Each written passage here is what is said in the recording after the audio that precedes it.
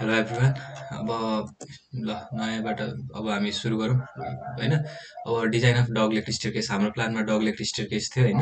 त्यही भएर चाहिँ अब यो डगलेग स्टेयरकेस म डिजाइन गर्न गइरहेको छु र पहिला सुरु अलिकति कुराहरू थाहा हुनुपर्छ हामीले डगलेग स्टेयरकेस डिजाइन गर्ने बेला।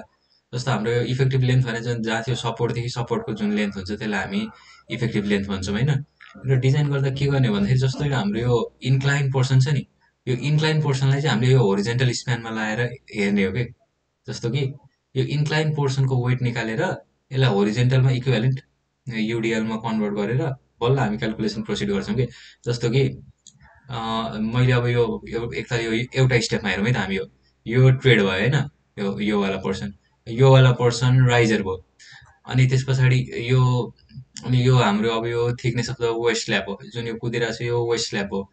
वेस्ट स्ल्याबको थिकनेस डी छ मान्नु, अनि ट्रेड टी राइजर आर होइन। अब यसमा के छ भन्दाखेरि अब तपाईँको यो ट्रेड हो यो राइजर हो भने चाहिँ अब जुन यो हाइपोटेनिसवाला पोर्सन छ यता हेर्नु त, यो हाइपोटेनिसवाला पोर्सन भनेको root under T square plus are square हुन्छ, यो अभियस हो होइन। हाइपोटेनिसवाला पोर्सन, अनि यसलाई यो हाइपोटेनिसवाला पोर्सनलाई मैले डीले मल्टिप्लाई गर्छु भने यो पोर्सनको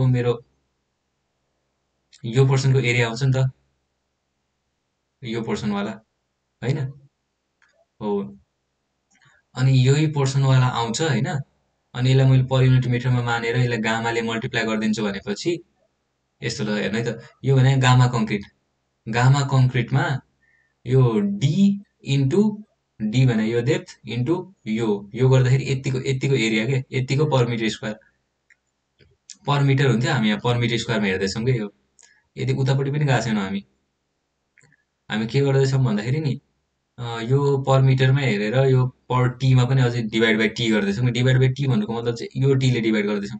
जस्तो कि गामा कङ्क्रिटलाई डी इन्टु यो यतिको एरिया अनि डिभाइड बाई फेरि यही लेन्थ के। जस्तो यो इन्क्लाइन पोर्सनलाई म होरिजेन्टल स्प्यानमा प्रोजेक्ट गर्दैछु, त्यसरी बुझ्नुहोस्। गामा गामा भनेको यो 25 को 25 into D into root under T square plus are square upon T. अब यसलाई तपाईँहरूले यो कोडमा हेर्नुहुन्छ भने कोडमा यसरी यो फर्मुला लेखेको पाउनुहुन्छ, gamma concrete D root under 1 plus R by टीको होल स्क्वायर हो। यो भनेको हाम्रो वेस्ट स्ल्याबको आयो होइन, वेस्ट स्ल्याबको इन्टेन्सिटी अन होरिजेन्टल स्प्यानमा आयो। त्यस्तै गरी अब हाम्रो स्टेप्स छ। अब स्टेप पनि हेर्नुहुन्छ भने यो ट्रेड हो यो राइजर हो भने अब यहाँको एरिया हेर्नुहुन्छ भने त हाफ बेस इन्टु हाइट हुन्छ। अनि फेरि हामी के गर्छौँ, प्रोजेक्ट गरेर कहाँ हेरेका छौँ, यही अपन टी, मतलब यो यस्तो यो हाम्रो होरिजेन्टलतिर प्रोजेक्ट गरेर हेरेका छौँ। अपन टी डिभाइड गर्ने भनेपछि half base into height upon T होइन, gamma concrete into R into T upon 2t।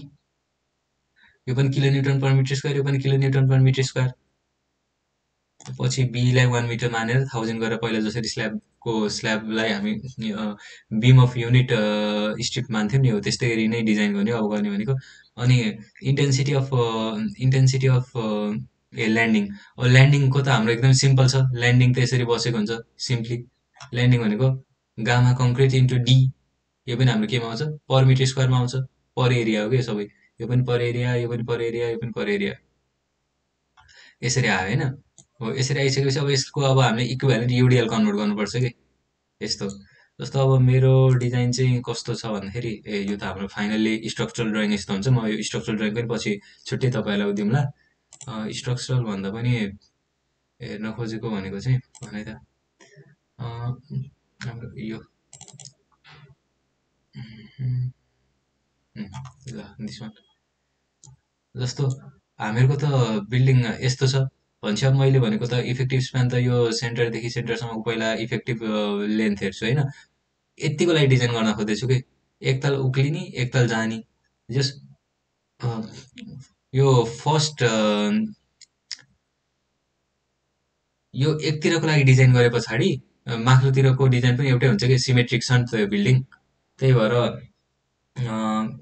यही कुरालाई नै मैले डिजाइन गर्दैछु। यतापट्टि वेस्ट स्ल्याब छ र यतापट्टि मात्र स्टेप्स छ। जेनरली के हुन्छ भन्दाखेरि वेस्ट स्ल्याब हुन्छ, स्टेप्स हुन्छ, अनि फेरि वेस्ट स्ल्याब हुन्छ, अनि बल्ल आएर यहाँ बिममा रेस्ट गरेको हुन्छ होइन। तर हाम्रो डिजाइन चाहिँ के छ भन्दाखेरि बिमदेखि बिम छ, एकतिर चाहिँ यति स्टेप्स छ र अर्कोतिर चाहिँ हाम्रो ल्यान्डिङ छ होइन।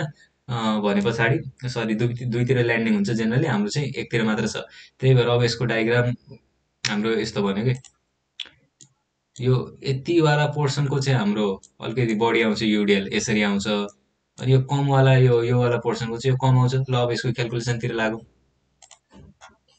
अब design of dogleg staircase concept पाउनु भयो नि होइन त्यो यो पिक्चरबाट। यो पिक्चर यसो त्यो के गरेको भन्ने देखाउनलाई मात्र। जस्तो अब इफेक्टिभ कभर हामीले 15-20 राख्छौँ, अब यो स्ल्याब जस्तै भइहाल्यो होइन। अनि त्यस पछाडि बार साइज 10 राखौँ मेन बार। अनि इफेक्टिभ लेन्थ यो अटोक्याडबाट नाप्ने। यहाँ सेन्टर टु सेन्टर लेन्थ मैले नापिसकेको छु हाम्रो। अनि इफेक्टिभ लेन्थ पछाडि अब टोटल डेप्थ भनेको एल इफेक्टिभ बाई 20 हो। यो गर्दाखेरि हाम्रो अगाडि प्रिलिमिनेरीमा नि 200 नै लिएको थियौँ। यसरी हाम्रो यो अब 20 गर्दाखेरि पनि 200 नै आइरहेछ होइन। अब यो डेप्थ भयो। अनि त्यस पछाडि यो टोटल डेप्थ हो। अब इफेक्टिभ डेप्थ भनेको टोटल डेप्थमा इफेक्टिभ कभर माइनस 5/2 गर्ने।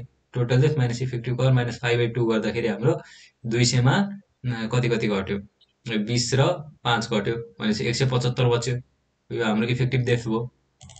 यो हाम्रो यसरी आयो होइन, यो माइनस यो माइनस यो। अनि त्यस पछाडि अब प्रिलिमिनरी डिजाइनबाट हाम्रो के छ, राइजर पनि हामीसँग छ, नम्बर अफ राइजर छ, नम्बर अफ ट्रेड छ है। यो सायद फर्स्ट भिडियो सेकेन्ड भिडियोतिर कता छ।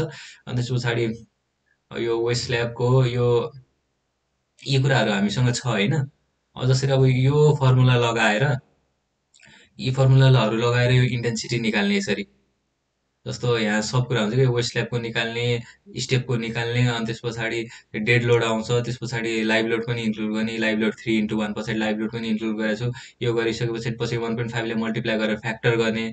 र हाम्रो जुन यो फ्याक्टर लोड हुन्छ नि हो, यो फ्याक्टर लोड इन्टेन्सिटी हो केको भन्दाखेरि वेस्ट स्ल्याबको पनि र हाम्रो ल्यान्डिङको पनि। वेस्ट स्ल्याब इन्क्लुडिङ स्टेप हो यो। र यो ल्यान्डिङको पनि यसरी यो फ्याक्टर लोड इन्टेन्सिटी निकाल्ने। यति निकालिसके पछाडि यो यही लोड इन्टेन्सिटी लगायो भने त यो 13.647 भने पनि यही हो, र 10.125 भने यो लोड इन्टेन्सिटी आउने। अब यो इन्टेन्सिटी आइसके पछाडि जेनरली के हुन्छ भन्दा तपाईँहरूको यो दुवैतिर यसरी यो यदि यो सिमेट्रिक हुन्थ्यो भने बेन्डिङ मोमेन्ट मिड पोइन्टमै परेर हुन्थ्यो। WL²/8 गर्दाखेरि तपाईँहरूको त्यो म्याक्सिमम बेन्डिङ मोमेन्ट आइरह हुन्थ्यो। तर अनि यो रियाक्सन पनि यो टोटल वेटलाई डिभाइड बाई 2 गर्दा रियाक्सन आइरहन्थ्यो। तर यो त अब अलिकति अनसिमेट्रिक छ। त्यही भएर अब मैले अब रियाक्सनहरू सब क्यालकुलेसन गर्नु पर्यो। Considering vertical force summation FY = 0 गर्ने, RA + RB यो दुइटा इन्टु यो टोटल लोडमा मल्टिप्लाई गर्ने। यति गरिसके पछाडि यो क्यालकुलेसन केही करेक्सन गर्नुपर्छ भने म पछाडि करेक्सन गरेर भिडियो बनाइदिन्छु ल। मैले हिजो सर गरेको थिएँ, एकताल मात्र हेरेछु, मैले ट्याली गरी हेरेको छैन कि आफ्नो क्यालकुलेसन। जस ल अनि यसरी हामीले अब यो रियाक्सन निकाल्ने RA र RB को भ्यालु रियाक्सनहरू यसरी आयो होइन। RA कति लाग्यो, RB कति लाग्यो भन्ने कुरा। अब RA ठुलो नै लाग्छ किनभने यता बढी छ। अनि यति लगिसके पछाडि अब म्याक्सिमम मोमेन्ट कहाँ हुन्छ, तपाईँ यसमा त ठ्याक्क मिड पोइन्ट पर्छ भने कन्फर्म छैन नि त। त्यही भएर एउटा XX भन्ने एउटा सेक्सन लिने। अब यो सेक्सन लिइसके पछाडि त्यो सेक्सनको अबाउटमा एउटा मोमेन्टको इक्वेसन लेख्ने के, RA × X माइनस अब यो इन्टेन्सिटी इन्टु X गर्दा यति आउँछ, इन्टु X/2 भन्दा सेन्ट्रोइडदेखिको डिस्टेन्स हो। यसरी यो लेख्ने। अनि म्याक्सिमम बेन्डिङ मोमेन्टको लागि के गर्ने, फर्स्ट डेरिभेटिभ 0 हुन्छ। यो इक्वेसनलाई डेरिभेटिभ गर्ने, फर्स्ट डेरिभेटिभ 0 गराउने। र यो फर्स्ट डेरिभेटिभ 0सँग इक्वेट गर्दाखेरि हामीले x को भ्यालु निकाल्ने हो। यो पोइन्टमा चाहिँ हाम्रो बेन्डिङ मोमेन्ट म्याक्सिमम हुँदो रहेछ। र त्यो बेन्डिङ मोमेन्ट म्याक्सिमम कति हुन्छ, अब गएर यो x को भ्यालु यहाँ सब्स्टिट्युट गर्ने। हाम्रो म्याक्सिमम बेन्डिङ मोमेन्ट यति आयो। अब MU लिमिटिङ भनेको त 0.133 FCK/BD² छ हाम्रो। अब MU लिमिटिङ 104 आयो। हाम्रो सेक्सनमा यति लागिरहेको छ, लिमिटिङ यति छ भनेपछि लिमिटिङ ठुलो छ। त्यही भएर हाम्रो डिजाइन ओके छ, सेफ छ। त्यही भएर डिजाइन गरिदिउँ MU = यति। अब यसलाई चाहिँ अब यो भ्यालुसँग कम्पेयर गर्ने, म्याक्सिममसँग, लिमिटिङसँग होइन कि म्याक्सिममसँग कम्पेयर गर्ने यो इक्वेसनलाई। र यो इक्वेसन सल्भ गर्दा हाम्रो AST रिक्वायर्ड आउँछ। यो AST रिक्वायर्ड हाम्रो 607 आयो। प्रोभाइडिङ 10 बार, अब 10 को बार प्रोभाइड गरौँ। अब 10 को बार प्रोभाइड गरेपछि एरिया अफ 1 बार आउँछ होइन, एरिया अफ 1 बार। अनि स्पेसिङ भनेको अब हामीले पहिल्यैदेखि जसरी स्ल्याबमा स्पेसिङ निकाल्नु भयो त्यसै गरी अब यसमा पनि स्पेसिङ निकाल्ने। 1000 × 1000 area of 1 bar required upon area of total बार गर्नुभयो भने B × AST of 1 bar by AST of total बार हो यो स्पेसिङ भनेको, यति हो। अनि which is main bar, so we provide main bar at यति। अब यस्तै हो हाम्रो मेन बार र डिस्ट्रिब्युसन बार, अथवा मेन बार र उबार भन्ने हुन्छ होइन। यो चाहिँ मैले जेनरली पहिला प्र्याक्टिस गर्दा बनाएको ड्रइङ हो। यो हाम्रो अलिकति चेन्ज हुन्छ यसमा। यस्तो हाम्रो स्ट्रक्चरल ड्रइङहरू चाहिँ यसलाई नै अब अलिकति स्ट्रेच गरेर एडिट गरेर गरिन्छ। जेनरली बेस लेभलदेखि कसैले पनि गर्दैन। र स्ट्रक्चरल ड्रइङको नि म लास्टमा भिडियो बनाइहाल्छु। अनि चाहिँ के भन्दाखेरि अहिले हामीले यसरी यो मेन बार निकाल्दैछौँ होइन, यसरी यो अहिले क्यालकुलेसन गरेको, र मेन बार सँगसँगै यो स्टेकेसमा पनि अब डिस्ट्रिब्युसन बार पनि हुन्छ नि त, अथवा सेकेन्डरी बार पनि भन्ने गर्छ। यस्तो यो बारहरू, यो बार र यो बारको स्पेसिङ कतिको प्रोभाइड गर्ने, कति स्पेसिङमा प्रोभाइड गर्ने भन्ने कुराहरू क्यालकुलेट गर्दै हो क्या होइन। त्यही कुरा अब यहाँ फेरि जाऊँ। जस्तो अब हामीले मेन बार भनेको 10को 120 सेन्टर टु सेन्टरमा प्रोभाइड गर्नु पर्यो, र अब एएसटी प्रोभाइडेड पनि त्यो जसरी स्ल्याबमा निकाल्नु हुन्थ्यो त्यसरी 100 into एएसटिएफ 1 bar by total spacing हो। अब यो हाम्रो एसटी प्रोभाइडेड आयो। अनि डिस्ट्रिब्युसन बारको लागि चाहिँ के गर्नुपर्छ भन्दा तपाईँहरूले यो मेन बारको लागि चाहिँ मोमेन्टसँग इक्वेट गर्नुभयो होइन। अब डिस्ट्रिब्युसनको बारको लागि चाहिँ तपाईँहरू उसमा जानुहोस्, मिनिमम रेन्फोर्समेन्ट 0.12% अफ बिडी, जुन यो 12% मात्र हुन्छ भनेर कोडले भन्छ नि हो, यो 12%सँग इक्वेट गर्नुहोस्, र यहाँबाट तपाईँहरूको एरिया अफ 1 बार आउँछ, र अब 8को बार प्रोभाइड गरिदिनु कि अब यो डिस्ट्रिब्युसन बार अथवा सेकेन्डरी बार चाहिँ अलिक सानो प्रोभाइड गर्नुहोस्, र त्यो गर्दाखेरि स्पेसिङ अर्को आयो हो। यति गर्दाखेरि मेन बार र सेकेन्डरी बारको स्पेसिङ आयो। हामीले अहिले के क्यालकुलेट गऱ्यौँ, हामीले यो 10को मेन बार र यो 10को मेन बारको स्पेसिङ, र सेकेन्डरीको मेन बार र main बारको spacing, secondary main बारको spacing बढी नै हुन्छ है तपाईँहरूको। र हाम्रो केसमा के छ भन्दाखेरि यस्तो छैन, यो ल्यान्डिङ छैन, यहीँ छेउ हाम्रो बिम छ है, त्यही भएर क्यालकुलेसन पनि अलिकति फरक हुन गयो। यस्तो यदि यस्तो जेनरल हुन्थ्यो भने म्याक्सिमम बेन्डिङ मोमेन्ट बिचमा आइरहन्थ्यो, क्यालकुलेसनहरू सजिलो हुन्थ्यो, रियाक्सनहरू पनि आधा आधा भइरहन्थ्यो। ल, यति गरिसके पछाडि हामीले अब काम सकिसक्यौँ।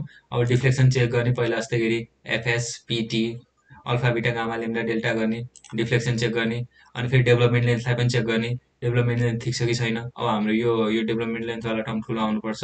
र यति टोटल काम गरिसके पछाडि लास्टमा गएर बार बेन्डिङ सेड्युल र यो स्ट्रक्चर ड्रइङ गर्ने, र हाम्रो काम चाहिँ यति नै हो। र अब लगभग लगभग हाम्रो बिल्डिङको काम सकिन सकिन लागिसकेको छ। अब हाम्रो एउटा भनेको लिफ्टको सेयर वाल डिजाइन गर्ने र म्याट फाउन्डेसन, ल फाइनली बार बेन्डिङ सेड्युल र स्ट्रक्चरल ड्रइङ छ। त्यो चाहिँ अब अपकमिङ भिडियोहरूमा आउँछ। ल, थ्याङ्क यू है त।